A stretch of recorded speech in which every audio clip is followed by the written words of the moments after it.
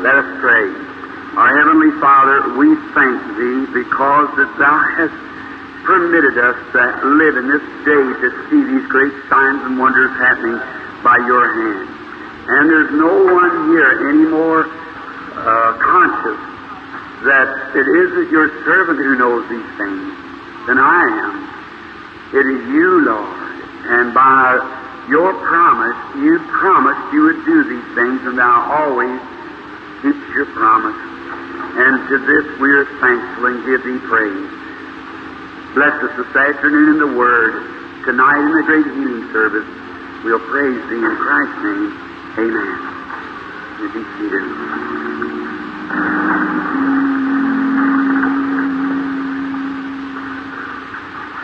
I was just trying to think a few moments ago, if you'll step that just as high as you can. Anybody ever had the flu? This is petting my little boy, Joseph. I think I must have caught his bad cold, and got a very bad throat. I've got a preacher's throat. I haven't known the time in 25 years that my throat wasn't constantly red, because I preach, pray for the sick, day and night, day in and out, week in and out, month, year in and out, see. And it just keeps me constantly talking. And so I get a little, it never gets sore. I don't believe I ever did have a sore throat. Never did have a throat sore. It's just overtaxed, and then I get cold in there, of course, and it swells up the larynx, and then it being raw, it gives the germ a chance to get in. I was something here. Oh, yes, I was reading a letter. I wish I had brought that. I knew I should do something. Rosella, is she here this afternoon? Rosella Griffin? Yep. Billy wants to see you, and they make that arrangement for you. I was reading your letter just a while ago. And so this lady came in here somewhere in this auditorium right here, this church. And the Holy Spirit told her, said, "Lady, you got cancer." And she had come in here from somewhere of the west. And she said, when I walked off the platform, she said to her husband, "Now that just can't be." But now, I didn't say nothing when Brother Branham said that. But I just thought, now wait a minute. I know, and then I told her, said who she was, where she come from, what had been her symptoms and everything, and said the doctor couldn't find her trouble, but said you had cancer. And she doubted that. And now I've got the letters. I'll bring them tonight. That'll be a good time tonight. And now she's in the hospital just at the point of death with cancer. See, it was there. The doctor couldn't find it, but the Holy Spirit knew it was there. Now I don't say this, you see, but perhaps if she hadn't have doubted that, the story might have been different today. See? If she hadn't have doubted it. You must believe. Now to me, you don't have to believe me. I'm just a man. But when he says anything, it's the truth. It's the truth. And so one time in a meeting, it was in Canada, way up here in, I can never think of that city, across from Detroit. Windsor, Ontario. And there was a man slipped into the meeting, and he thought it was a telepathy. And he put on his prayer card on the back of it, I have so many diseases and things like that. There wasn't nothing wrong with him. And when he come up to the platform, he had to be in the part of the line I was just going through praying for the sick. And he said, "Could you tell me what's wrong with me?"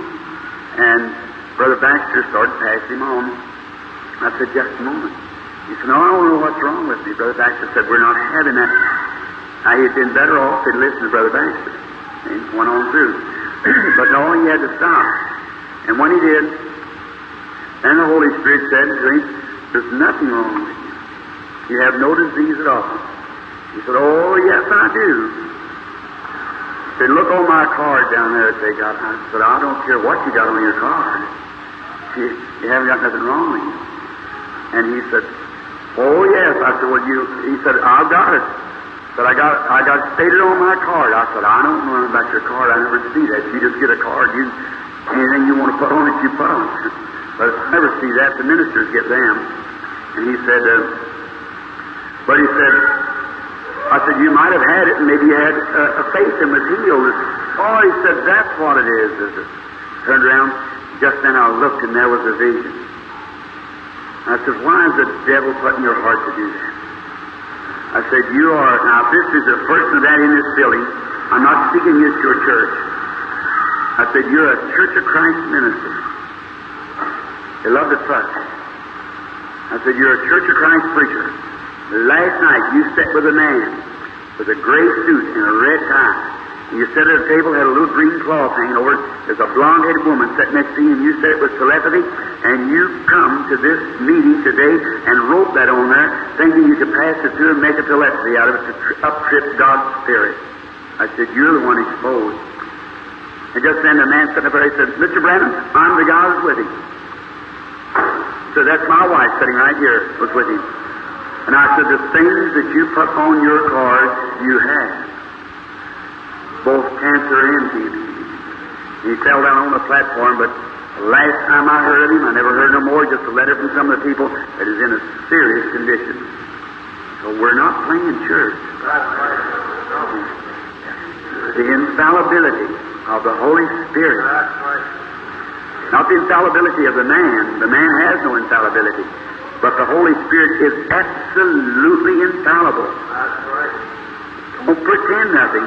You be what you are. When you say, I'll now accept Christ as my healer, you mean that. Don't you just slip around the corner and say, well, I'll try Brother Roberts when he comes in or somebody else. You never do that. That's a dangerous thing. Very dangerous. And you be just what you are. If you're not a Christian, don't say you are. Right.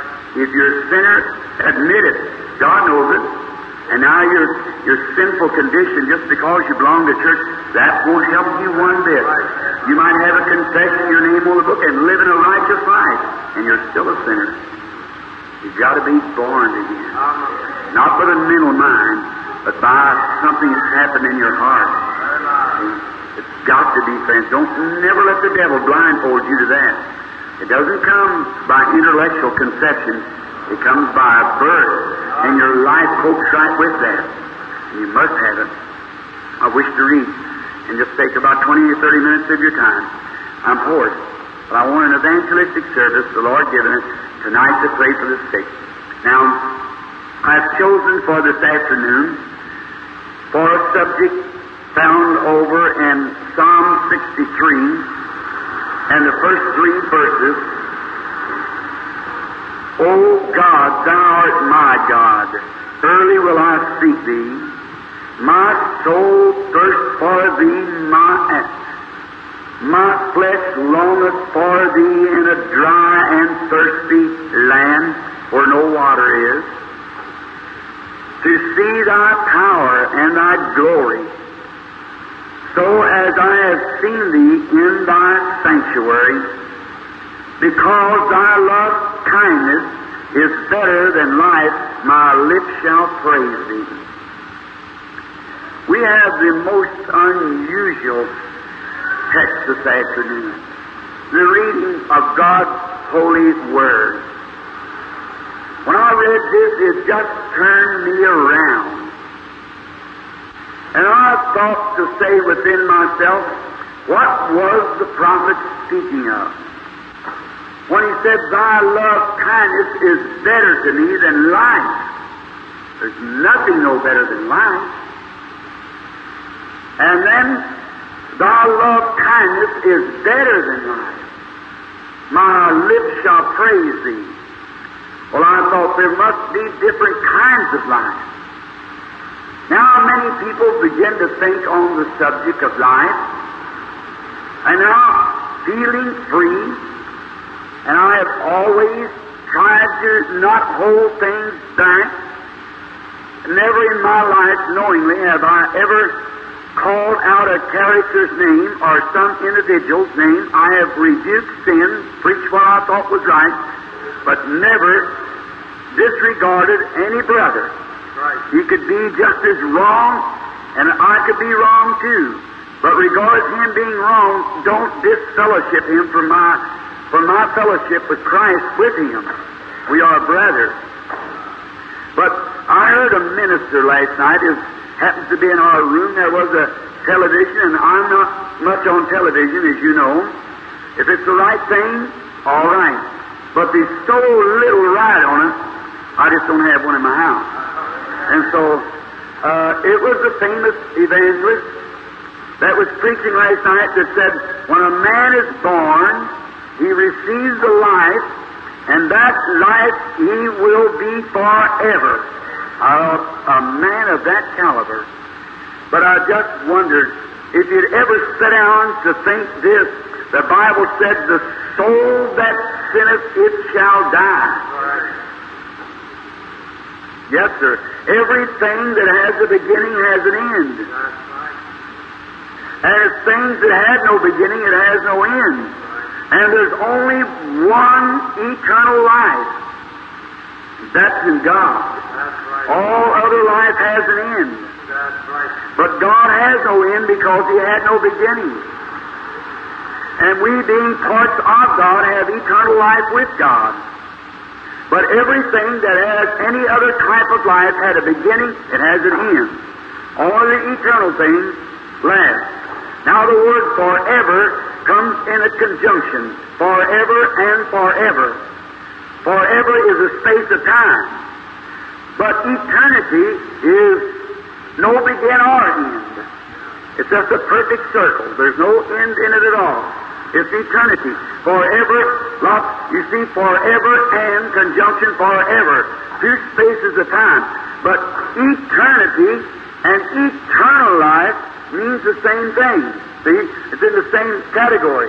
That it had no begin, neither does it have an end. It's forever the same. Ever was and ever will be the same. Now, in Brother Joseph's church, where I feel just as free as I was at my tabernacle, and to give a little basis here before I bring my message to you from the Lord, I want to just do a little Bible teaching for a moment. There is a spirit in the world that is real, pure, unadulterated love. And that love comes from the great Spirit. It's God. There is a spirit in the world, just pure, unadulterated righteousness. That spirit comes from God.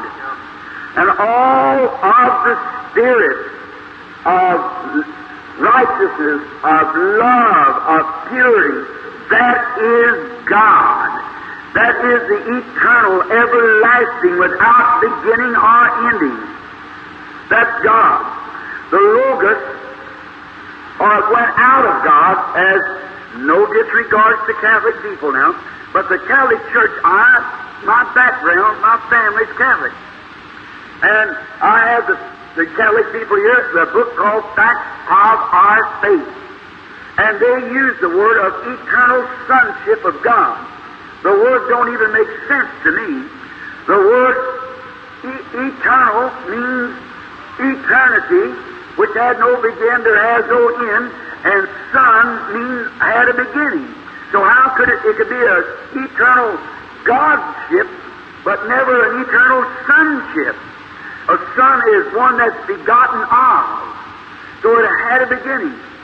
So when the Logos, which was the Son of God, went out, created by these great fountains of purity, God, as those spirits went out, and it created the Logos, and it was a body.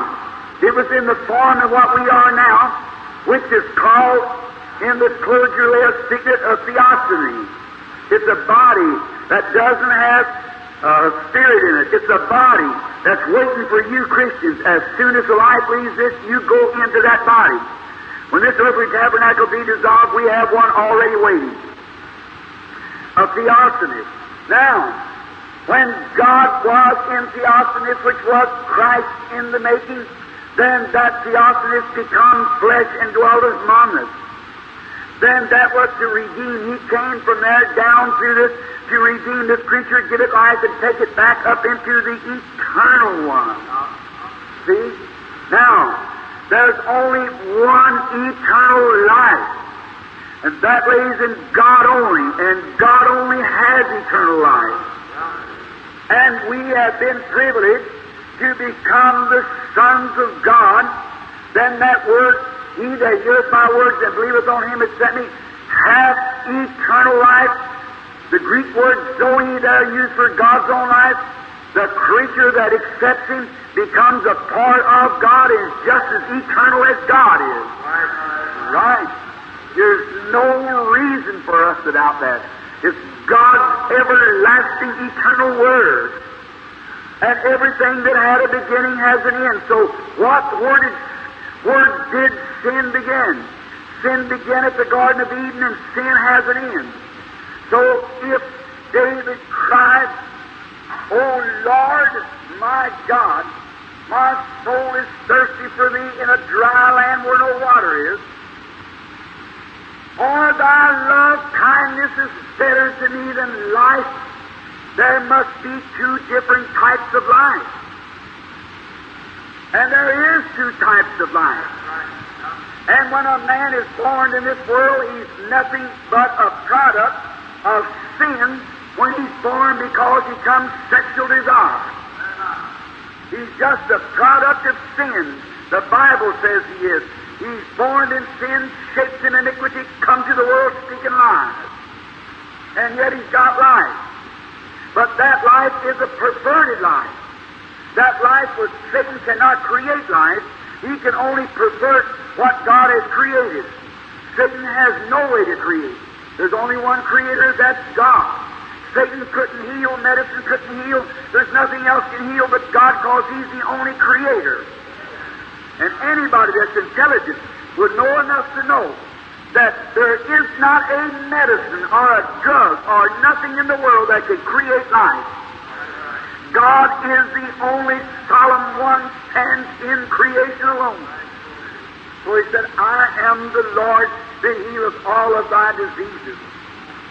Now we see the different types of life. That's the reason that this man's born as a product of Adam, which was a product of sin from listening to his wife, and the wife was a product of sins come from Satan. And Adam followed his wife out, a perfect type of Christ, going with the bride to take her sins. As Adam took the sins of Eve and left the Garden of Eden, not deceived, but willingly walked out with her, so was Christ not deceived. Satan could not deceive him. "If thou be the Son of God," he knew who he was, but he deliberately walked out and took sin for the church. He's our sin barrier.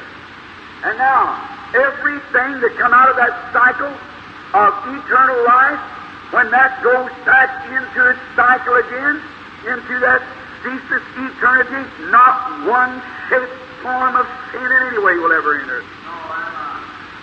Here's one Baptist preacher believes in holiness. Notice, that's got to be cleansed, that person's got to be cleansed, and there's only one thing can cleanse him, that's the blood of Jesus Christ. Nothing else can do it. So I wondered then, when he cried, "Oh God, my God, thy love kindness is better to me than life."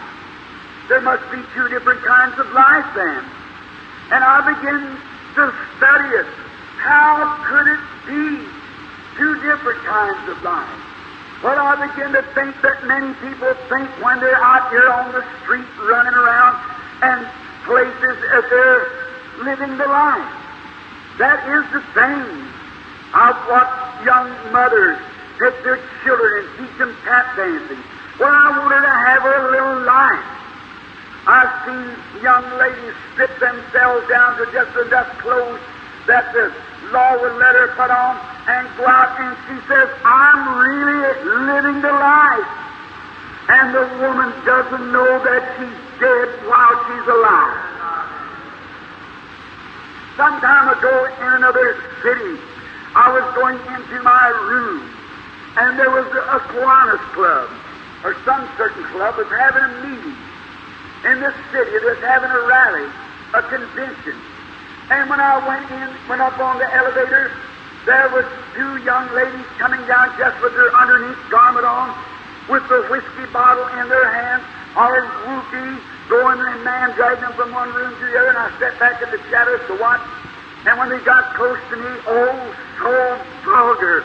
And they were both women, no doubt married women, with their husbands at home maybe thinking they were having a little clean fun. There is no such a thing. And then they was up there hooping it around, kind of relaxing, they was taught. One of them stopped and said, "Whoopee, this is life." I said, "Oh, no, that's not life. That's death." The Bible said, "She that liveth in pleasure is dead while she is alive." The Bible said that. And this many times that the devil tries to tell you that that's life, but that's death. And notice also that life becomes so miserable till people take that life. Take a gun and blow their brains out. There'll be many of them in Chicago perhaps this summer. There'll be many of them jump from the towers and drown themselves. There'll be people in Chicago the next few weeks turn their gas chambers on, kill themselves. There'll be some deliberately drive in front of automobiles and kill themselves. There'll be some take poisons and suicide on every hand. That kind of life becomes so treacherous, so we know that the prophet wasn't talking about that kind of life. That's death. That's death in a form of life. That's what Hollywood has done for the United States. It's perverted, it's stripped our women, it's done all kinds of evil things. It's made our man, it's produced things here that's perverted the real stream of life into death. Even our nation is dying. I was speaking a few moments ago with my wife when we were sitting in a little place, and there was them women coming in there, each with a cigarette, and a little girl sitting there with her eyelashes pulled out and painted like the devil, way back and hooked over sideways, and she was standing up, poor little thing, no older than about 18, smoking a cigarette and drawing her way down, making an awful thing, scooting the smoke from her nose, not realizing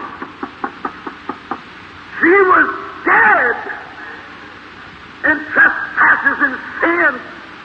You defile this temple, God will destroy it.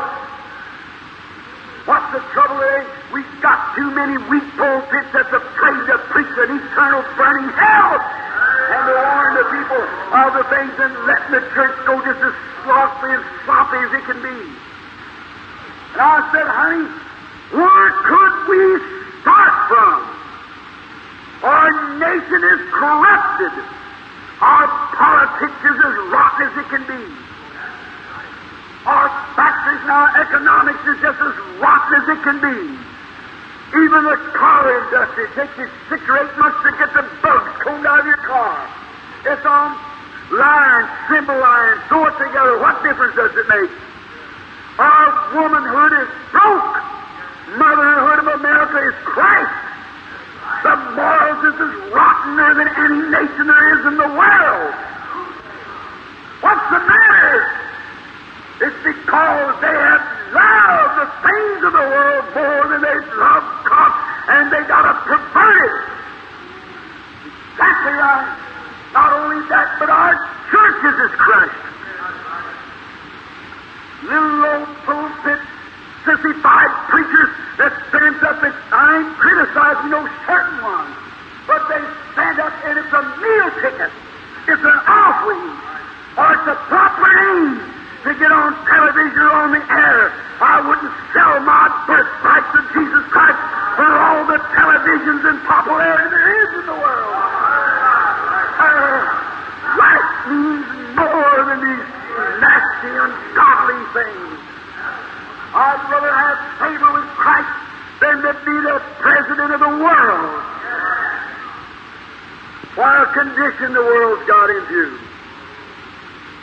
Here not long ago, I know of a church in our country, and many of them throughout the country, that they just just carefree. And I'm not scolding people. But, brother, I've got to answer at the day of judgment for the messages I give to the people.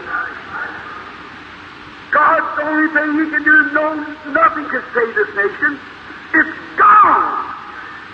There cannot be no worldwide revivals in this time. There's nothing to build on.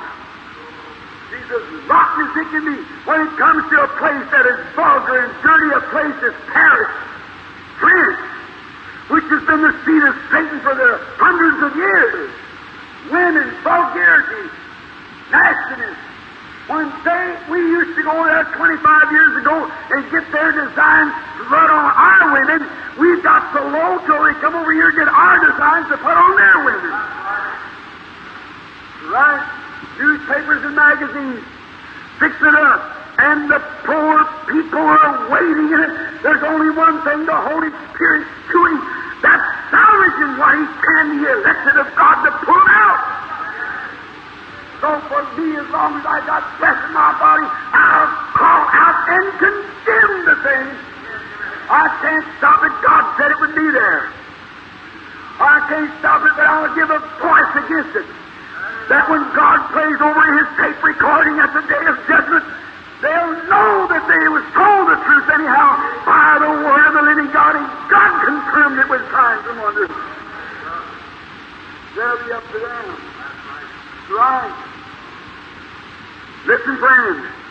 God created a man to thirst. God put thirst in a man. A man was made to thirst. And do you mean to tell me that you would try to quench that blessed, holy thirst with the world and with the devil's program? You'd try to quench that thirst with drinking whiskey that God put in you to thirst after Him? There's something in man to thirst. God made that thirst for a man to thirst for Him. But you try to quench it with pleasure. And this American people has quenched it with pleasure. Mad. That's right. That blessed holy thirst. You strip yourself on these beaches. You lay in these pool rooms, playing cards, social drinking, all this nonsense that you do, and stay home on Wednesday night watching the television instead of going to church. What are you doing? You're trying to quench that holy thirst. You've got to quench it some way, and you reject Christ, and the devil pours his sop into you. Right? And you think that you're right, but the Bible said there is a way that seemeth right unto a man, but the end thereof is the ways of death. Death is total annihilation, separation. You never try to quench that blessed thirst with something the devil will put into you. Now, not only you say, well, I'm not a drunkard, I'm not a gambler, I'm not a pleasure seeker, but brother, if the devil can't get you one way, he'll try another. And the devil has tried to quench with his type of life the thirst that God gave you for his life. He's let you join church. He's let you shout. He's let you speak with tongues. He's let you do all kinds of demonstrations. And still, you're drinking from the devil's slop can. That's right. When a man thirsts after God, his whole being is surrendered to God. People goes around today and joins churches and lives like the devil. They think they quench that thirst. I go to church, that settles it. Many times I've told them, when they come on Easter, that's usually when everybody wants to show their new hat. They'll come on Easter, you might as well bid them a Merry Christmas, because you won't see them again till next Easter. And yet they are members of the church. They are members of that denomination, but a member of the church is born again of the Spirit of God. And the soul cannot live by bread alone, but by every word that proceedeth out of the mouth of God. That blessed holy thirst that God give you to thirst after Him. Then you pervert it. Give it something else. That hunger, that thing that you want to do. Test out and see what it's thirsting for. See what it's after. Listen to what David said here. My soul thirsts after Thee in a dry land where no water is. Oh, could you imagine being in a dry land where no water is? That's like taking a fish out of the water. It'll kill him pretty soon. And the real born-again saint of God, not just once in the morning when you get up, but all through the day, that blessed thirst calls out for God. And you'll smoke a cigarette to quieten your nerves instead of praying. And I remember the church. You'll take a little sociable drink and call yourself a Christian to quieten your nerves instead of letting God quieten you. Love Him. You'll go out and throw your arms around some other man.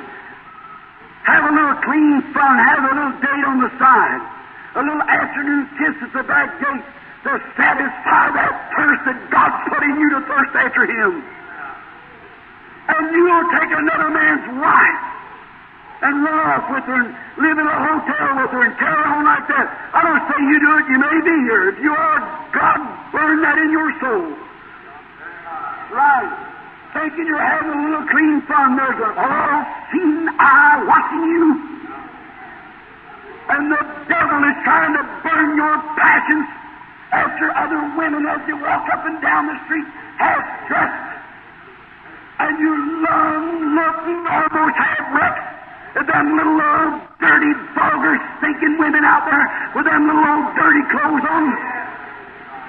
And you men that let your wife do that, that shows what you're made out of. That shows what kind of a man you are. A man is the head of the family. He's the head of the house. But today the woman's head of the house, head of the factory, head of the church, and everything else.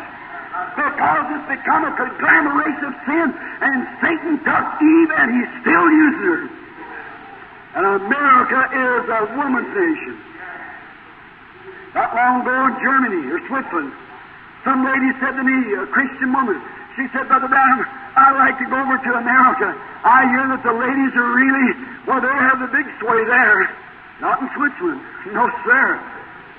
Well, I said, but here's what follows. It causes prostitution. Right here in Chicago, according to your paper, you have 2,000 abortion cases every day. 2,000 abortion cases. 2,000 innocent babies die every day because of filth. Now, can you have a revival under them kind of circumstances?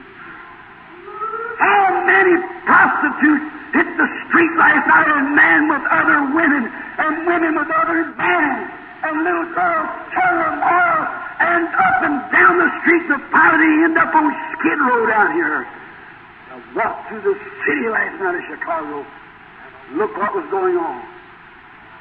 How can you expect the Holy Spirit to sweep a revival over something like that?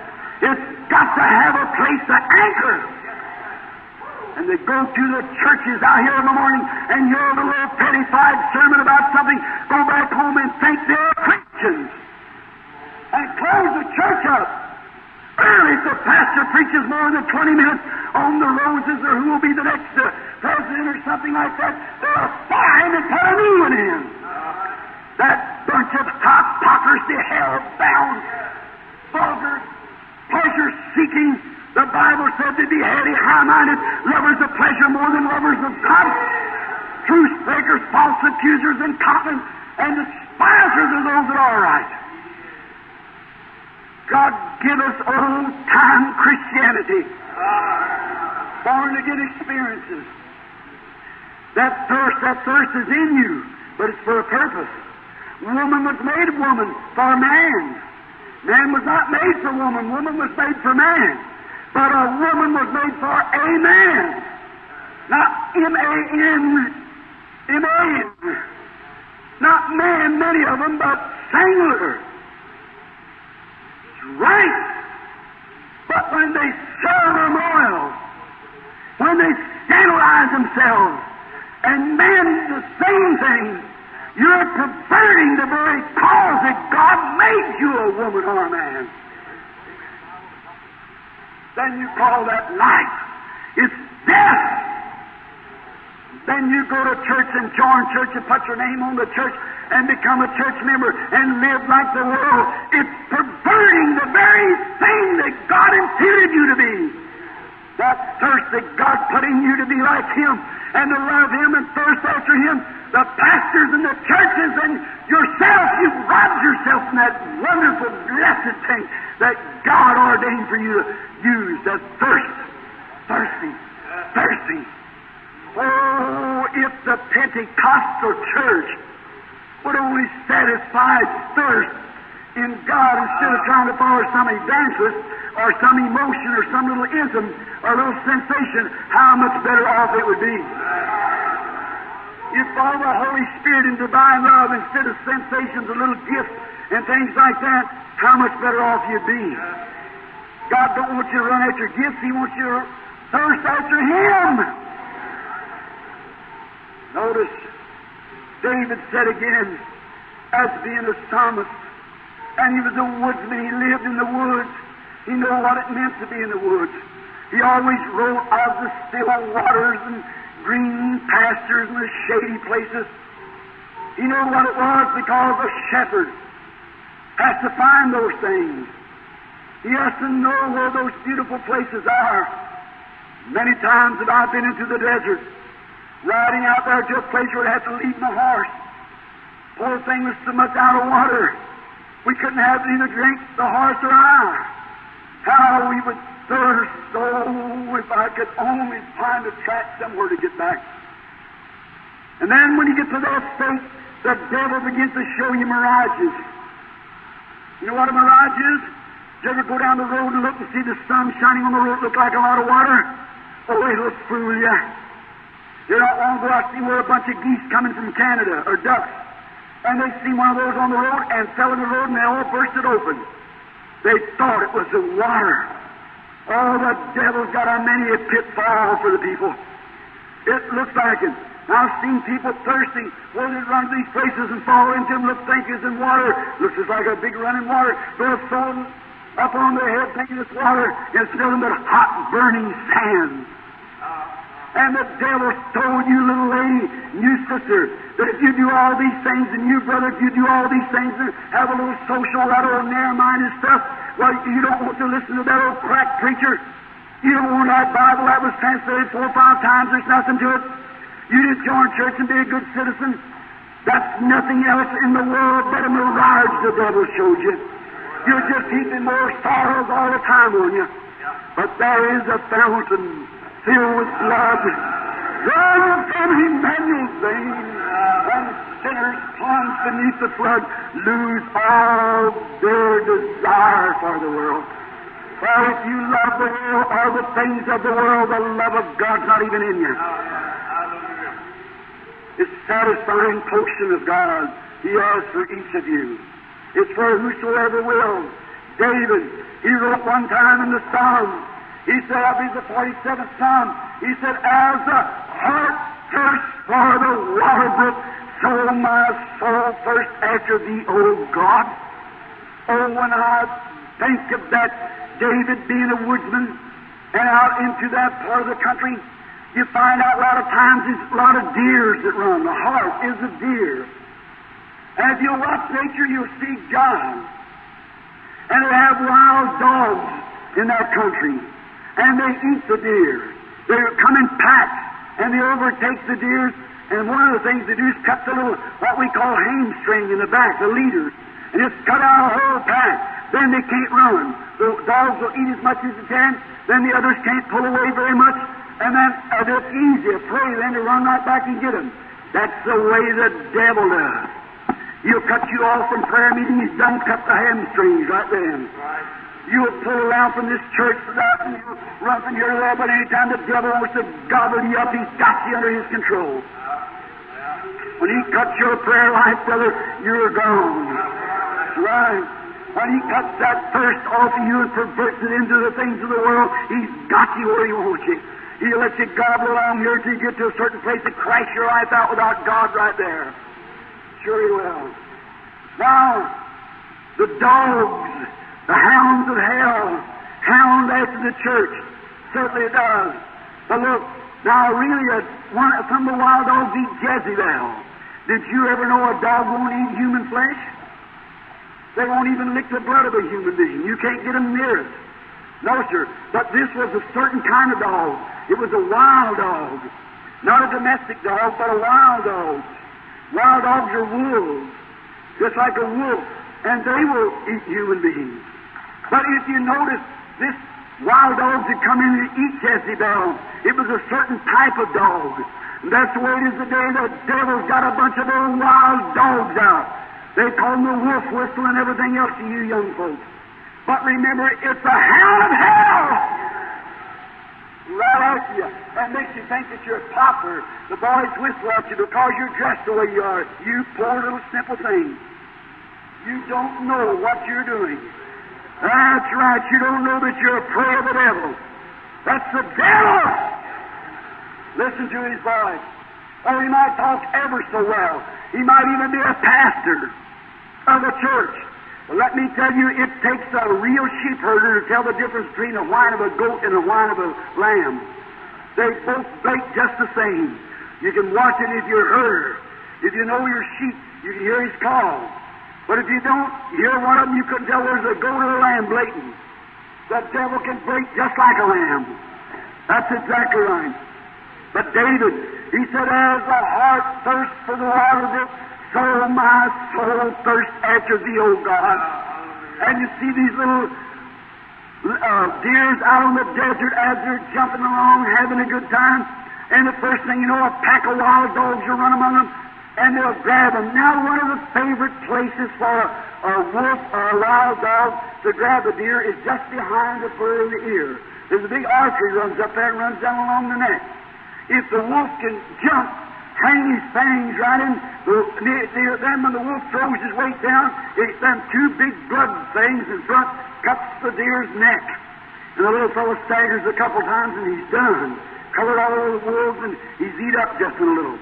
Another favorite place for the wild dog or wolf to catch the deer is in the flanks.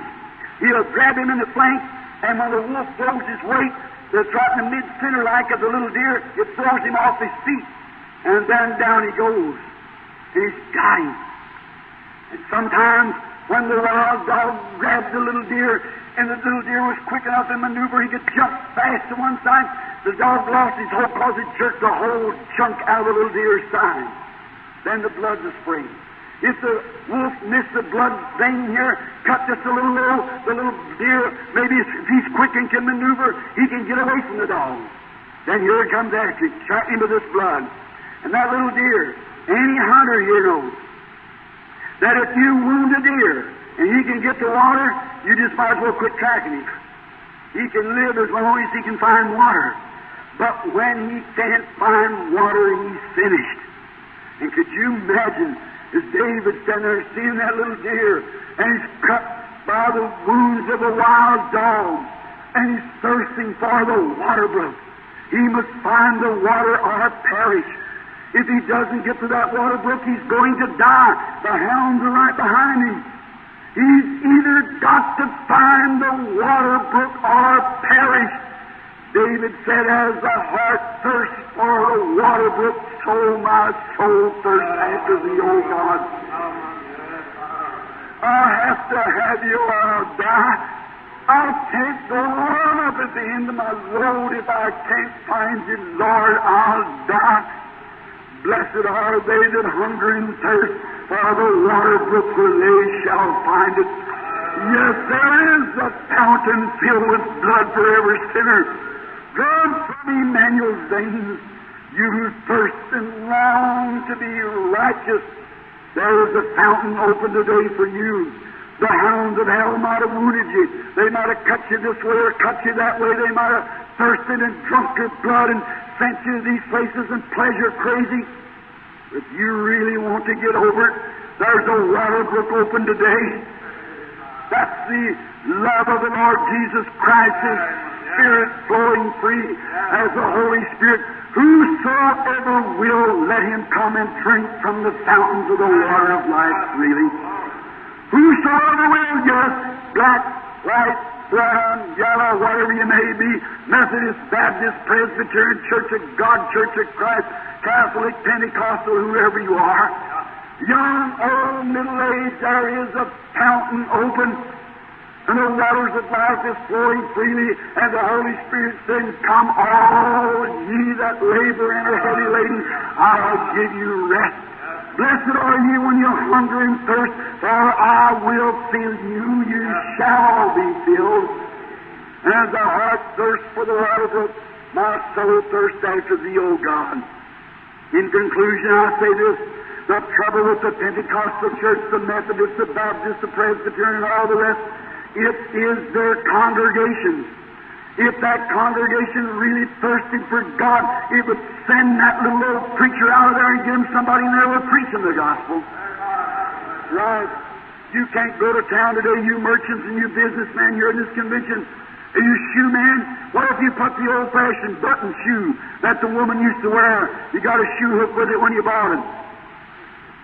What if you tried to sell that shoe in Chicago today? You think it'd have any business? No, sir. And it's got 5 times the leather that these little old stills that they build for women with a little peg like that, their toes sticking down, their heels sticking up. Charge them $25 and $35 for about 40 cents worth of leather. And you're silly enough to buy it. Well, why is it? Why don't the merchant, if he tells them the truth, they don't want it? Exactly right. The skirts that your mother used to wear, that covered her all over, and she probably paid $3 or $1.50 for it, and you go downtown and pay $35 for a little vulgar thing that the devil's poured you in to get out here and make you answer for adultery at the day of judgment. Look out, preacher, you say, I never did commit adultery. I don't know about that. The Bible says, whosoever looketh upon a woman to lust after her has committed adultery with her already in his heart. And it don't matter how moral you live, how clean you live, how honorable you live to your husband, if you dress yourself to make a man look at you like that, at the judgment bar of the sinner that answers for adultery, you will be the one that committed it. Right? I'll take that with you, my dear friend. Think it over for a little while. Whosoever, said Jesus Christ, whosoever looketh upon a woman to lust after her hath committed adultery with her already in his heart. And before he could commit adultery, the woman had to present herself in that way. If she poured herself sexy looking out on the street, no matter how clean she is morally, she's adulteress. In God's book, there's your Hollywood, there's your devil. You might hate me for this, but brother, at the day of judgment, you'll see I've told you the truth. That's exactly right. Now clean up, straighten up. Teach others to do the same. Your soul goes thirsting. Oh God, I don't care about your fancies and your popularity. I want Christ or I'll die. When the Pentecostal church gets to that, God will move on the scene. And He'll never move on the scene until the people begin to thirst for Him instead of the things of the world. Let us pray while we think over it. Are you guilty? While you're praying, everybody, a little prayer in your heart. Am I guilty of that? Examine your soul with God's book today. What kind of a life have I been catered to? Oh, Lord. Oh, my God, Thou art my God. Early in my youth will I seek Thee. My soul thirsts for Thee. My flesh, oh my, don't want to be stripped off. They don't want to do this. They don't want to be filled with alcohol and stuff. My flesh longeth for Thee in a dry land where there's no water, to see Thy power. What? I want to see Thy power, Lord. Thy glory. Thy power to heal the sick, to magnify. Thy glory to shed over the people like a great fountain of old-time religious meetings. To see Thee as I have seen Thee in Thy sanctuary. Because Thy loving kindness is better to me than life, little L. My lips shall praise Thee. Are you thirsty? Do you really want to be a real Christian? If you really want to be an old-time Christian, there's something in there that makes you long. Do you want to go to heaven? You remember, the animal doesn't want to go to heaven. The animal hasn't got no soul. The animal don't know what life hereafter is. But you know what life hereafter is. You long for life hereafter. The animal can't. It has no soul. But you were made with a soul, and that soul was given you to make a decision. That heart that's in you, it makes a decision. And the animal can't make that decision because it has not that in it to make. But there's something in you that longs for God. And you're trying to quench it. Maybe by staying home, getting in an air-conditioned room and looking at the television and staying home from prayer meeting and never reading the Bible and going down to church on Sunday morning and then maybe going back, paying the pastor and waiting for an evangelist to come to the city, and you might sit back and say, well, that preacher's a pretty good fellow. I'm telling you, I kind of like him. I kind of like the way he smiles. I like the little jokes he pulls. Brother, that's not life, that's death. That's death. But do you really long for a room that you can go into? Sit down under the old shade tree of the Bible. Look up with tear-stained eyes and say, Blessed Savior, Thou wilt guide me till I reach that healthful shore. Is there something in your heart that you long to love Him and to praise Him and to worship Him? All the things of the world becomes dead. You just Christ or die. I must have Christ or I must perish. Now I want every head bowed and every eye closed and everyone praying. Be honest. Be sincere. If you really mean it, and you raise your hand to God and say, Lord God, from this day on, please, I know these things that I do is not right, but I want to love you. I want what that preacher said today about you in the Bible. My thirst is after Thee like the hart thirsting for the water brook. And the thirst, Lord, that I've had, someday I expect to be a great person. Oh, I do too. But after I've crossed the border yonder, I expect to be God's child. Do you really want to be that? If you do, would you just raise up your hand to Him, saying, God, it's me. I now raise my hand saying, my soul is thirsting for Thee, God. God bless you, lady. God bless you, young lady. God bless you and you. Someone else, God bless you. God bless you and you, lady. God bless you, sir. You, lady. You might be church members. I don't have nothing to do with it. You can be a church member just as black as a heart out here on the street. I know you say that's hard preaching, Brother Branham. If you come here at night time or come any other time and watch around the life and see the things that the Lord Jesus does exactly in the Word, surely I should have some conception of what Christ means.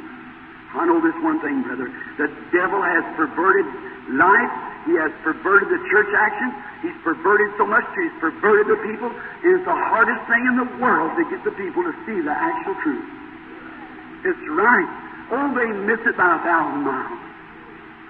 Do you really long for Him? If you do, would you raise your hand again? God bless you. Now, just keep praying. You that's longing for Him, I'm wondering if you could walk down here just a minute and let me pray with you just a minute.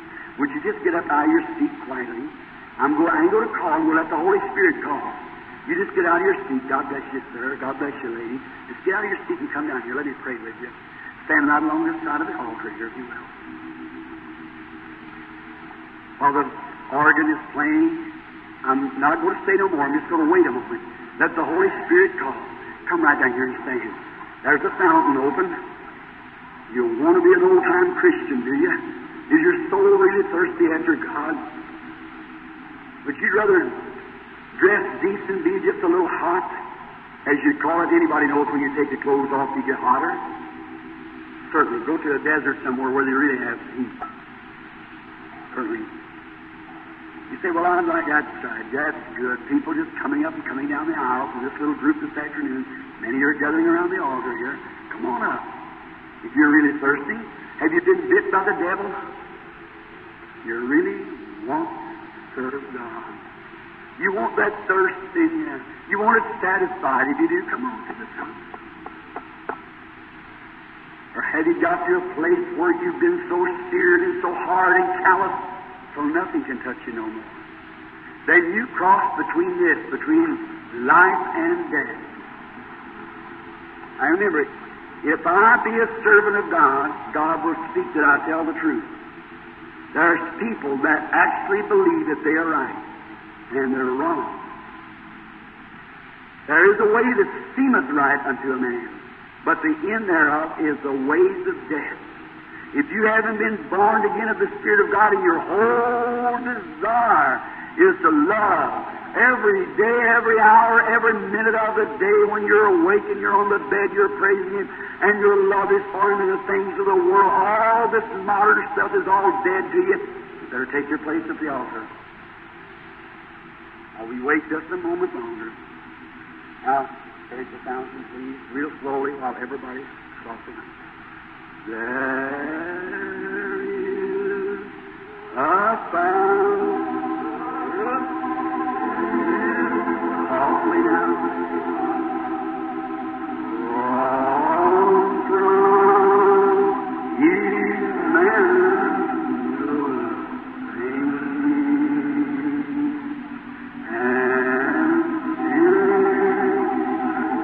From Emmanuel,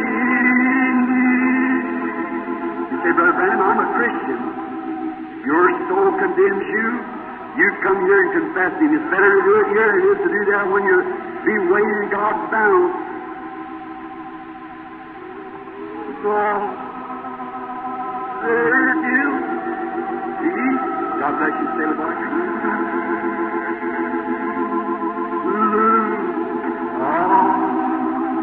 There it is. Just be free. The Holy Spirit's speaking. That little heart in you, He's moving.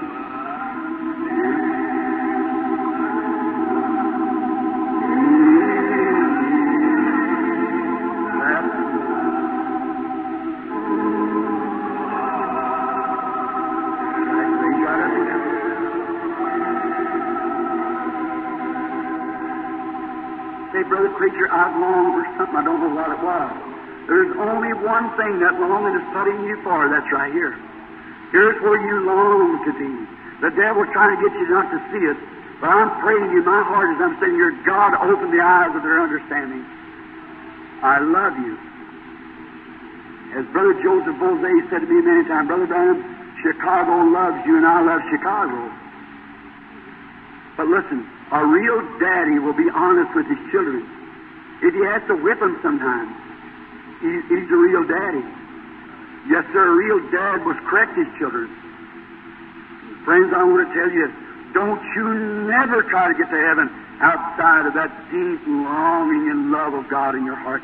If you haven't come acquainted with that great fountain that I spoke of at the beginning, where God gushes forth, now He perverts that, you see. As it comes forth, Satan perverts it and says, oh, well, this and this and this. Be careful, it's got to be genuine.